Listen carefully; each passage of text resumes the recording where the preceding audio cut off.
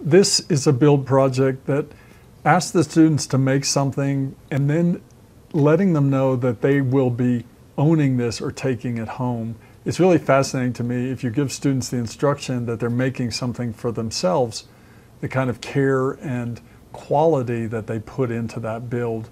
This is a table that is constructed in several phases that comes together and is produced from one of their original projects that they started with, which was this, a simple square frame with this cross blocking that's put in the center of it.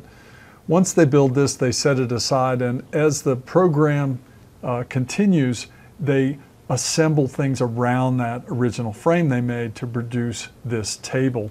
And the parts on this plan, part A here, these parts are labeled in this set of plans. Here's part A, that's that frame. So that frame becomes sort of the bottom platform for this table. Legs, part D, get specially cut and added to the corners, and then there is a top that is constructed.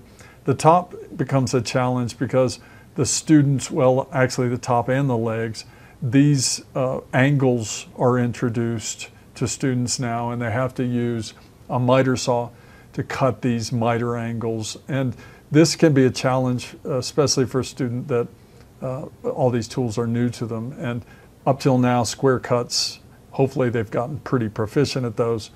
Here is that top piece that's put together with mitered corners on all of these sides, plus a sort of a horizontal part that where the miters happen. And students get a real education in the difficulty of assembling miters. That's always a difficult thing at first. Even the gaps for the slats for the top are called out here to be equal. So this is a great problem for the students to solve while they're constructing the top surface, is creating these slat gaps that are equal. That's a sort of a construction problem that we're solving all of the time. What is the width of my material? What is the space it has to fit in? What's the amount of space left over, and how do I divide that evenly among how many different gaps? So this part E at the end is probably not necessary as far as the structure of this table to work. It is a skirt board that kind of adds a nice look to the project. And also it's a great opportunity for students to start thinking about what finish work looks like and how that piece should fit into that space very tightly on all four sides to make it look good. Also, this is a version of this table that has an inset top or a recessed place in the top here. We had designed a concrete paver project that would fit into this space.